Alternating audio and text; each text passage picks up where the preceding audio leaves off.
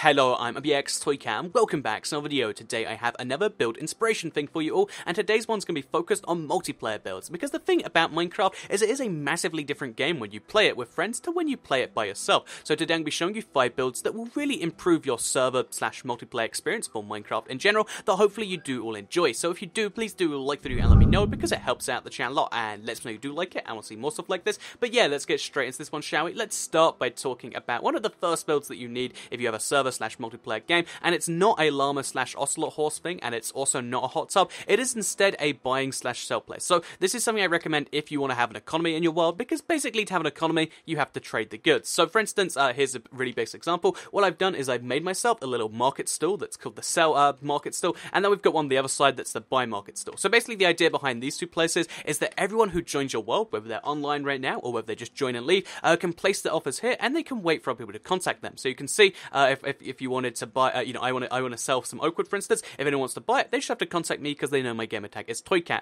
If they wanted to buy my dragon egg, they just have to contact me. My gamer tag is FakeCat in this situation. And basically, yeah, you get the point. You can have a sell hut where people can try and sell stuff for goods, or you can do the opposite, where you can have a buy hut where people make offers for stuff, and then if you have stuff to sell, you come here instead. So if I have diamonds to sell and I really want emeralds, because that's the currency we're using, that's something you can do there. If I wanted to buy gravel, that would be a joke, of course, but still, that's something I could do entirely by using these little huts right here. So again, you can do this in any form of fashion. I'd recommend either having these though at spawn, where everyone can access them the first time they come into a world, or have it near a village, because villages kind of make sense as the hub for trading stuff. But yeah, it's something I definitely recommend you have doing, because it means that you can actually interact with people without having to go through a whole conversation about what they're selling and stuff. Instead, you can make one centralized place where you all go to sell or where you all go to buy, and economies can be a pretty cool thing you do on servers. I'd recommend checking out my what currency to use video before you actually do that. But yeah, basically don't use emeralds, use something else is the first tip I'll say for that. So with that said, yeah, the first build you need in a server/multiplayer game, it's got to be a buying and selling place,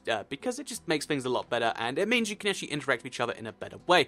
Speaking of interacting with each other, here's a way you can do it in a not so positive way, because you might decide that, you know what, there's a guy on your server you really don't like, and I'd like a way to take him out, but it's against the rules to attack him. So what you need to do is you need to basically make it so there is an arena where you can enable PvP at will, to make it so that you can fight to the death. So here you can see we both put all of our stuff inside these chests. I mean, that's a really weird inventory in there, but yeah, we both put all our stuff inside the chest. We go into the arena and we fight to the death. So you can see lots of people can actually watch it. It's like a gladiatorial style arena, and yeah, the cool thing about the idea of this is no one can leave until one of the two people actually kills the other person, and it's a good way to settle disputes. You can also make it just a fun match where it's like, oh yeah, what we're gonna do is we'll make it so we just fight for each other and make it like a fun PvP tournament. You can do all this cool stuff in arena. Plus, arenas are pretty awesome things to build. I really enjoyed building this maybe like 2 years ago now, and I think it's pretty cool to build yourself an arena. So yeah, arena's a cool idea, even if you don't have things you need to settle. But if there's a guy you've always wanted to kill, maybe make a PvP enabled arena,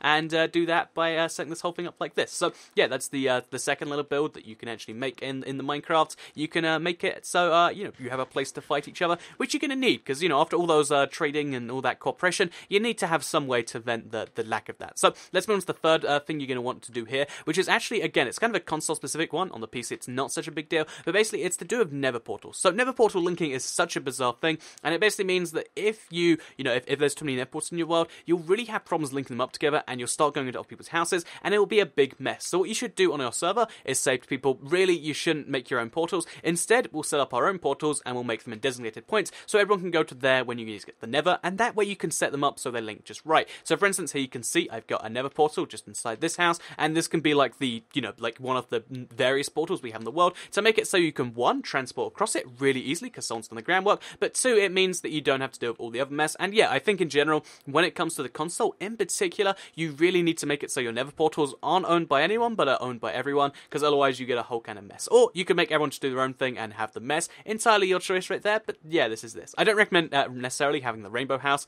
I mean, I think it's a cool idea because that's the color of the rainbow, but again, that's just something you can do right there. So third little thing you might want for a multiplayer game is a rainbow house with a nether portal inside, or maybe skip the rainbow house bit. But yeah, let's move on to the fourth build here, which is actually to do with your spawn. So this is something I see so many people make the mistake of. Like, I've joined so many people's games and they just don't have any food near the spawn. It's like, what am I meant to do here? So one thing I'd recommend is having at least a decent amount of food, and then preferably have some like some stone pickaxes or some leather armor or some iron armor or something. Just have some stuff to let people who come into your world, assuming it's not too many people, get started. Because if you just make them run out into the world, they don't have much fun, they maybe leave your game, and maybe you don't have as many friends in the world as a result. So yeah, here I've got a bunch of potatoes that, as you can see, we throw them in a furnace, or the furnace is about empty, but we throw them in the furnace and then we can cook them, and then boom, you can actually start the game with, you can even make people do it themselves, but you know, make sure they refarm the stuff, and then boom, they actually have themselves a bunch of food, they can go off, they can cook, and they can just focus on playing Minecraft and having fun on the server. So yeah, something I definitely recommend. If it's survival and you do have like a hunger bar,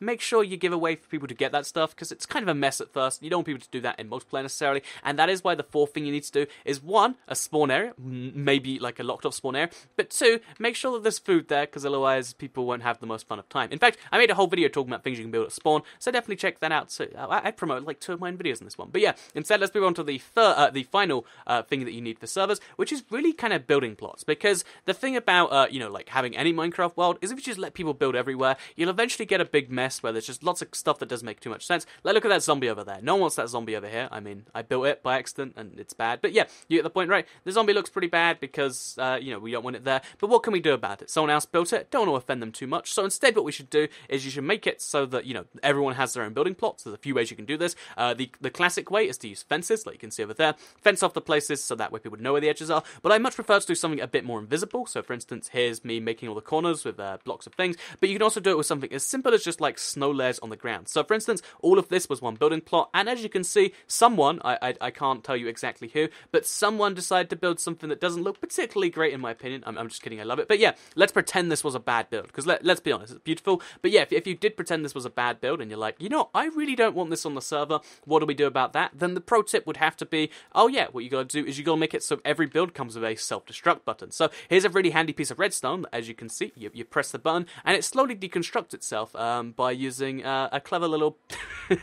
Oh wow, that TNT came right at me. But yeah, you can see right there, boom, now we get rid of it. Probably too much TNT, probably a bit too much problem. But yeah, you can do that with plots and you can make it so that you do get stuff that looks really cool. Like, personally, I mean, maybe I'm not allowed to compliment my own stuff here, but I think it'd be really cool if you were on a server that looked like this, where you've got like blocks on one side, blocks the other, and then it moves from blocks to the, you know, the building over there, then it moves from that to the big arena. I think you can do that by giving people certain building plots so that people build together, but so that you can also destroy stuff if it doesn't look good. And maybe that's being like a planning committee or something, but anyway, just words and stuff that maybe you might just be inspired by. So hopefully you do decide to build one of these 5 things. If you do have a multiplayer game, I'd always be curious. Again, if you ever build something from one of these build videos, I'd always love to see you tweet it to me at IBXToyCat. Other than that, please do like the video if you did like it, share it if you really liked it, and subscribe if you are new around here. I make videos just like this one every single day on my channel, and if you subscribe, you'll see them daily on your homepage. We're just gonna pretend this was never there, and also maybe you need to remove that too. But yeah, hope you all enjoyed it, because I'll see you all in the next one. Goodbye, everyone.